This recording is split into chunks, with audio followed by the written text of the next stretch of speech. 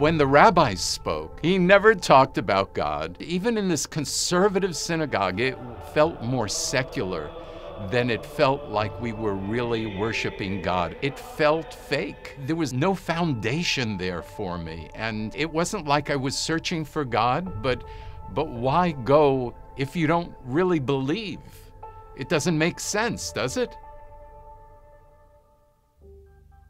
Growing up, kind of secluded, I thought that you were either Jewish or you were a Christian. I didn't know much about the Bible, even as a Jew. Even having been bar mitzvahed, I was Reformed. So we had celebrated Passover and Yom Kippur and other holidays, but my father wasn't religious. He wasn't really a great believer in God, and I think more of a cultural Jew. So after my bar mitzvah, I said to my dad, "Dad, I'm finished with synagogue. It's over. I'm not going anymore." In high school, the thing that I really enjoyed were girls. I loved to date. I dated from a young age. So when I was 18, I went to the movies and I saw this movie called The Greatest Story Ever Told. And I can't tell you what happened. There were no bombs going off, no whistles, no anything. Nothing happened except I walked out and I believed that Yeshua, Jesus, was the Messiah. I don't ever remember having met a Christian person. Nobody ever shared with me their faith. I'm Jewish, you know, that just doesn't happen.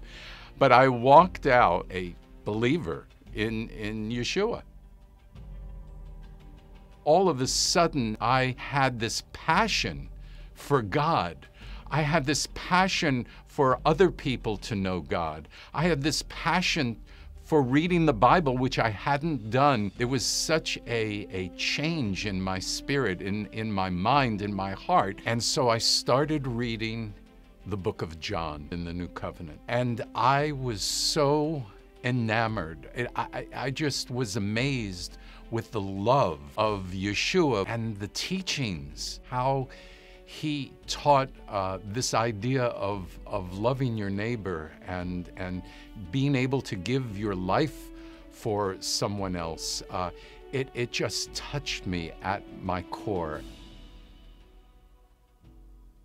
I think one of the most difficult things to get over as a Jew is that there's only one way to God. But as I started looking at Scripture, and I realized that there was only one way in Egypt for the firstborn not to die, which was to put the blood of the lamb over the doorpost. That's equally unfair.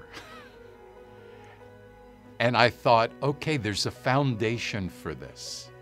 There's a foundation at Yom Kippur, that there's a way to receive atonement, and there are other ways that people think about, but there was only one way to receive God's atonement. I realized that it's natural, that there is only one way to receive atonement for our sins, and that is the final lamb, the final atonement.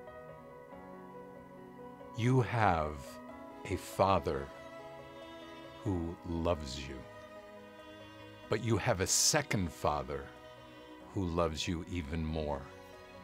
And you have to receive his love. So I want you to understand that Yeshua is the Messiah because he is the way we get to the Father, to share that love. And when you receive Yeshua, he will fill your heart with love. And he will take away and push out the infirmities, and you will feel life. You will feel whole.